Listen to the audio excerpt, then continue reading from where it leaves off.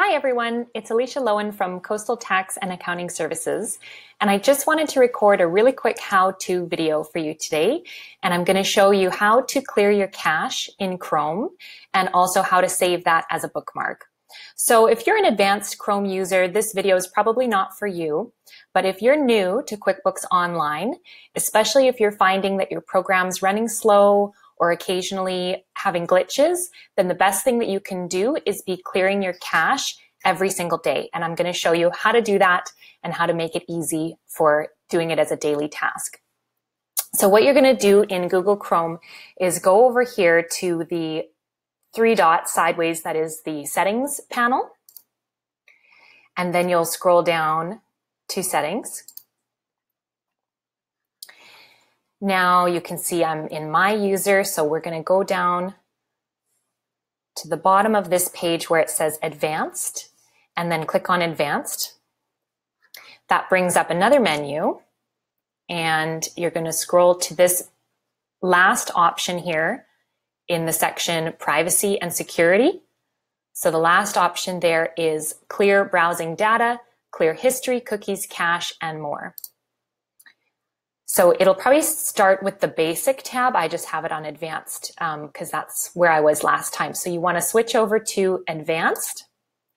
The time range should be all time. If you just clear the last hour, that's not going to really help you. You need to clear everything that's stored in there. And what this is going to do, it's going to clear the cache and the cookies, which are like temporary files from your internet browsing, as well as the browsing history. And those are kind of like little garbage files that just slow down your web browsing. And if you find that it's running slow or you're having any glitches, this is the thing to do at your first point of attack, maybe even before calling QBO support. And usually when I'm having a problem, this fixes the problem. So you got to make sure that your first four boxes are checked off.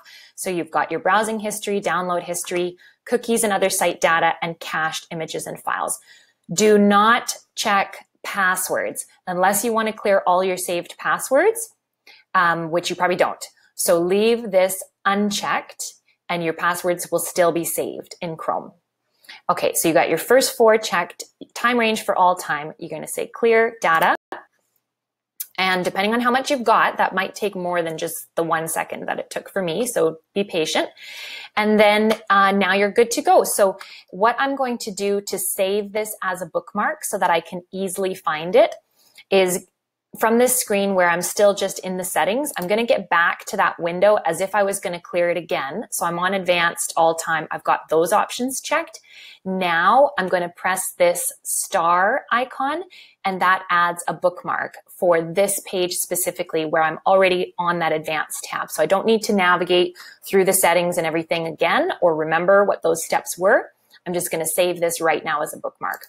So I'm going to save it as a bookmark. I'm going to call it clear cache.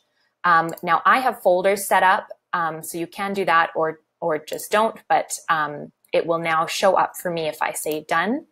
Now it's saved in my bookmarks and you'll be able to easily access it from your bookmarks folder.